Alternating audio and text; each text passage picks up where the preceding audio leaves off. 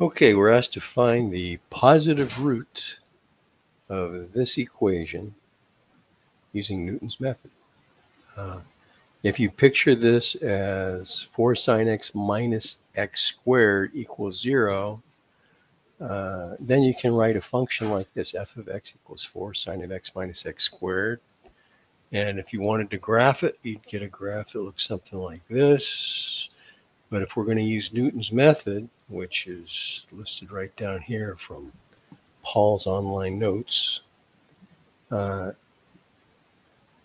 successive approximations are given by the previous approximation minus f of the previous approximation over f prime of the previous approximation. So one of the questions you might ask is, how do we know where to start?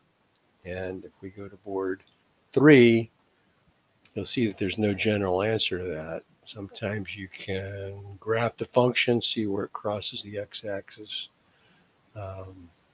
You can try some different values of the function, like back here on board 1, I tried f of 1 and f of 2, and I saw it went from a positive y value to a negative y value, which means that the graph must cross the x-axis between 1 and 2, intermediate value theorem, since this is a continuous function. Anyway, here's what it looks like.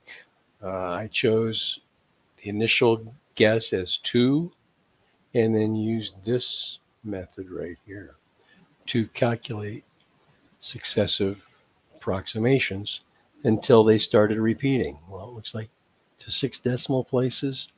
1, 2, 3, 4, 5, 6. I could round that to 5.4. I'd round that to 5.4. So 1.933754 would be your answer. Okay. That would be pretty tedious to do one at a time by calculator.